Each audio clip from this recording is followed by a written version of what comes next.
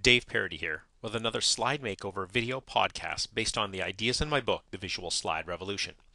Today we're going to talk about combining multiple comparisons. And what I mean by that is there are times when you are going to want to compare an item or a measurement against multiple two or three other items or measures and show how you are superior to all of them, not just one of them, but all of them.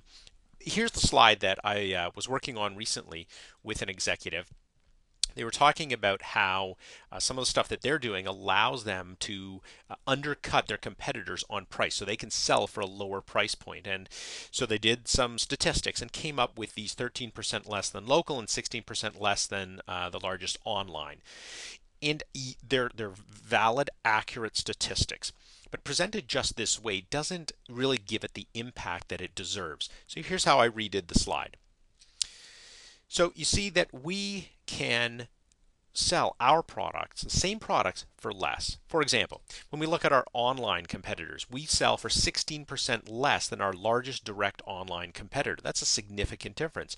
And of our local competition, we're 13% less than their prices. So you can see how this model allows us to gain market share in a growing and very competitive industry that we're in. So you'll notice what I did is that I turned it into a graph, put all the comparisons on one graph so we can see who is sort of in what position here.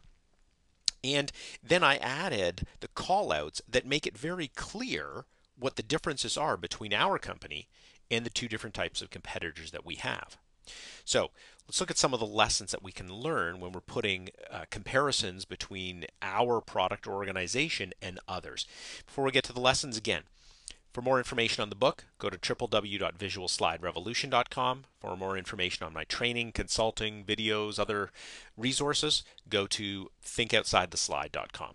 So our lessons today for combining multiple comparisons in a visual. First of all, because you are comparing against more than one other item, you have to determine what is the common axis. In this case, it was dollars. So we measured everything against $100 for the largest column in the graph and then did it down from there because they were dealing with percentages. It's going to be a little different maybe in your situation, but determine what is that common axis for the graph.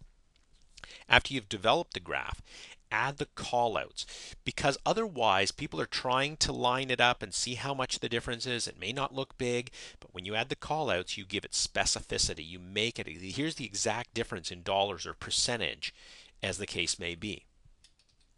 Third, you notice how we built each slide because we want to talk about each of the comparisons, even though they're all on one visual. We want to talk about them individually because the audience might have some questions or we might have a conversation about that particular comparison. So build them one by one.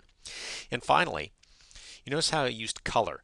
Our company was in a particular color that stood out. So use a single color to represent that key column or line, depending on the type of graph you're using, so it stands out and is easy to see that that's what we're comparing everything against. So when you have to do multiple comparisons, instead of just listing percentages or dollar figures, turn it into a visual that's going to be more powerful and have greater impact. This has been Dave Parody with another Slide Makeover video podcast.